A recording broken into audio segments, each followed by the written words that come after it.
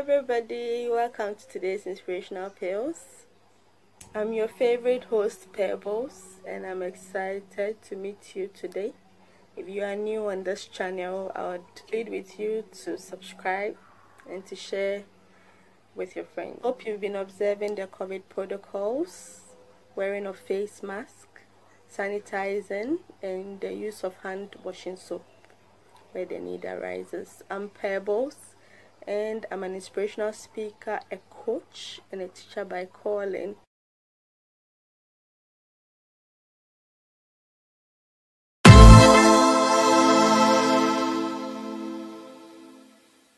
I'm just wondering, when we meet God in our quiet time or in the cool of the day, and God asks us, what has the cankerworm eaten? I want to restore. And there is a secretary angel by him, ready to write down all that you have lost and that he's ready to restore. Would you even recollect everything? You might even leave some out. Today's message is, what has the cankerworm eaten? What has the cankerworm eaten? I see God coming with a secretary angel, coming to ask you, what has the cankerworm eaten? Just let me know. For scripture has said that he's going to restore whatever the cankerworm has eaten. Maybe this year, we are about ending the year, but maybe from the beginning till now, you may have taken a stock of what you have lost. The Bible says in the book of Job, Job lost a lot of things in the twinkling of an eye. In the twinkling of an eye, he lost them. And God restored him. He restored him not just what he has lost, but in double fold. Not just what he has lost. Whatever we lose, we don't just get replenished of what we have lost, but God multiplies it. God adds something. There is an addition for restoration. So for restoration, you need to expect additions. You get it? So you might have lost 1 apple, expect 2 apples. You must have lost 2 apples, expect 4 apples. God doesn't just restore you of what you have lost, but he multiplies and gives you more.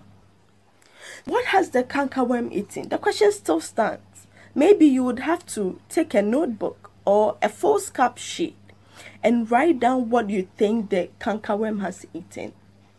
Put it down, pray with it, and you will be restored. It is worth noting that there is a season of restoration.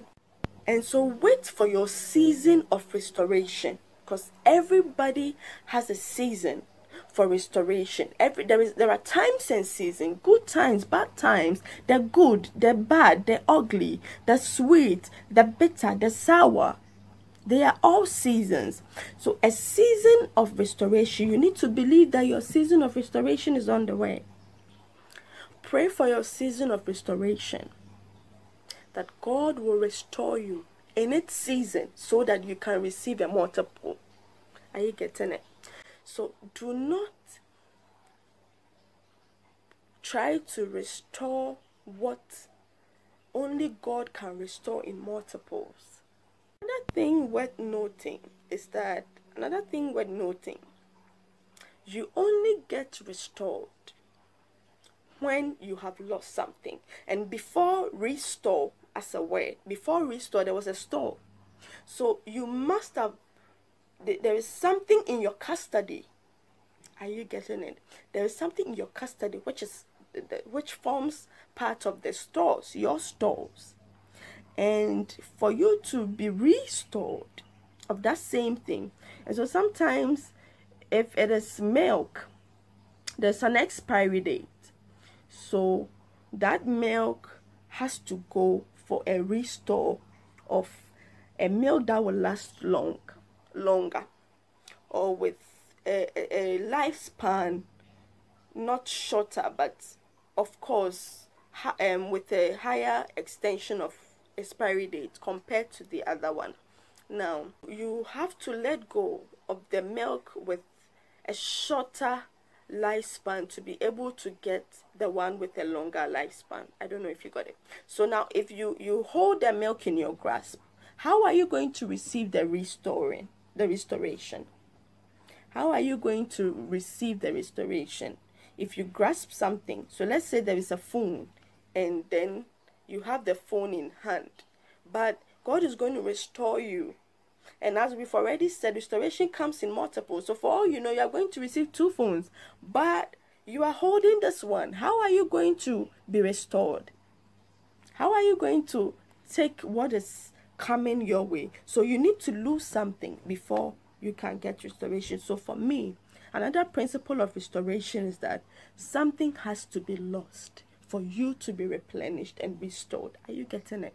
Principle of restoration, it's like asking God to give you something. However, your hands are filled with or full of unwanted things that are unwanted, that you need to let go and let God.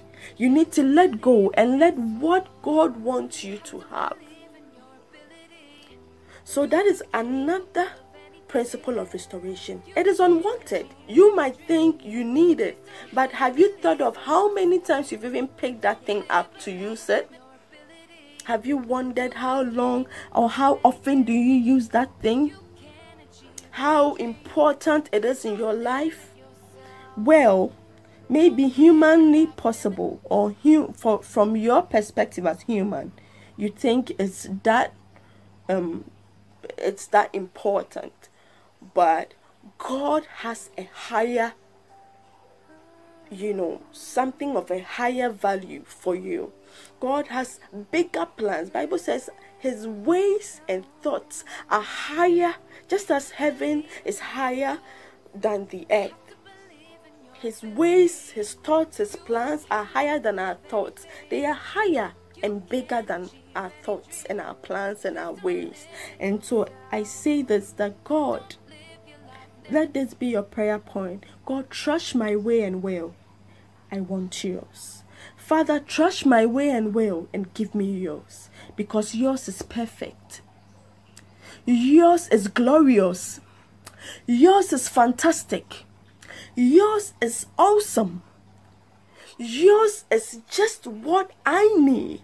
I mean, when you go into business, there's something called JIT, just in time.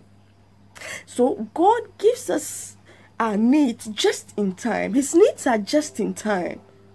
So not your time, but just in God's time. So JIGT, when you come to our field, I mean, I'm creating an abbreviation right now. JIGT, just in God's time. So the things that God gives us, the things that God restores us are JIGT, just in God's time. Not in your time. Not in Pebble's time. Not in anybody's time, but just in time.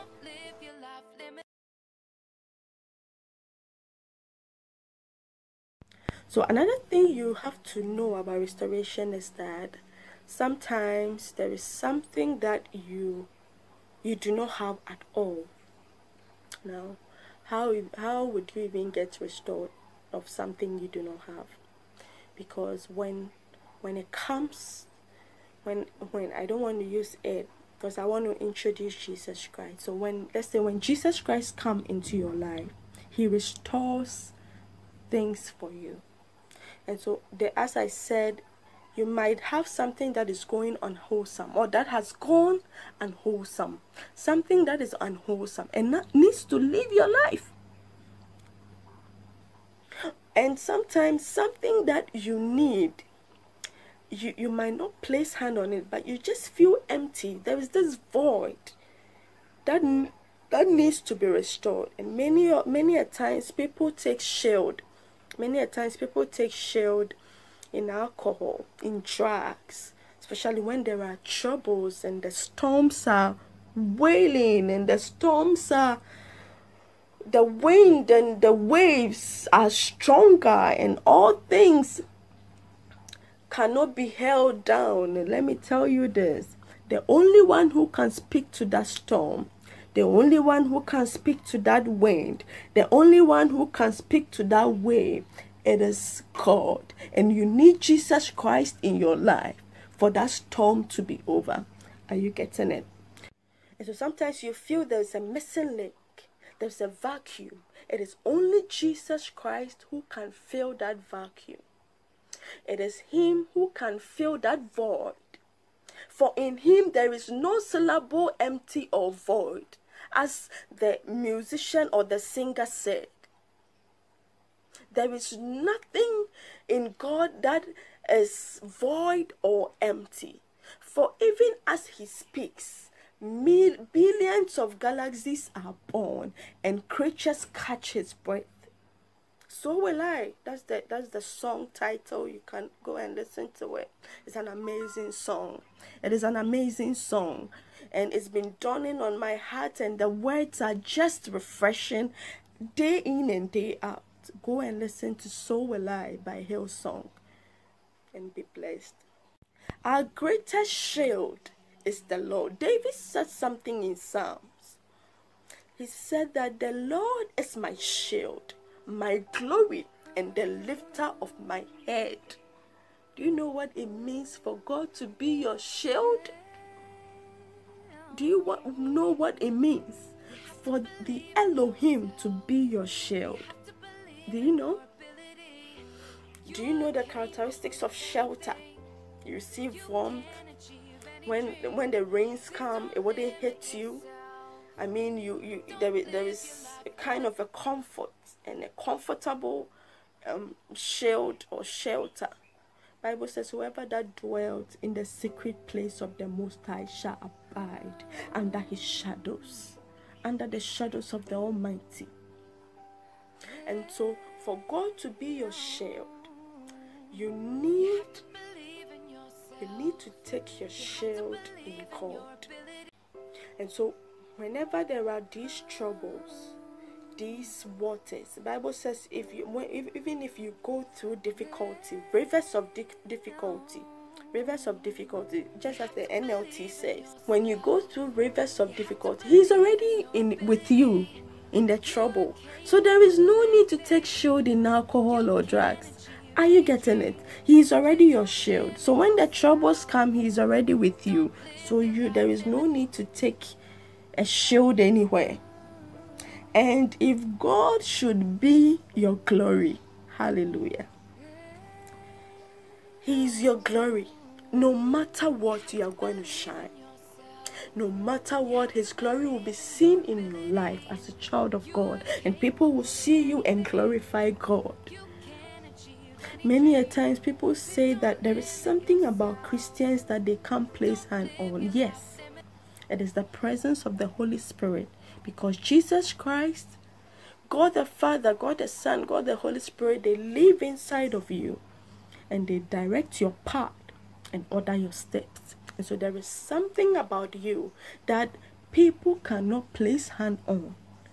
That is the glory of the Lord in your life, which is the presence of God. I recommend Jesus Christ to you. I recommend Jesus Christ to you. He is the only way, as the scripture has said, the truth and the life. Jesus Christ is the only way, the truth and the life. That means there are other truths. Are you getting it? There are other truths, but he is the truth. There are other ways, but he is the way. When we say the, we can say a way or a, but when you say the way, there are other ways, but he is the way. There are other truths, but he is the truth. There are other lives, but he is the life. Are you getting it? They could have said a way, a truth, and that means there are other possibilities. But when they said the way, the truth, and the life.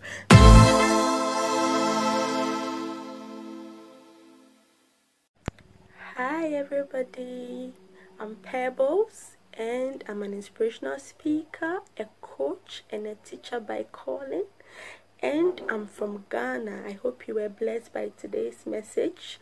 Don't forget to subscribe to our channels, Win the Soul Foundation and Inspirational Pills TV, all on YouTube.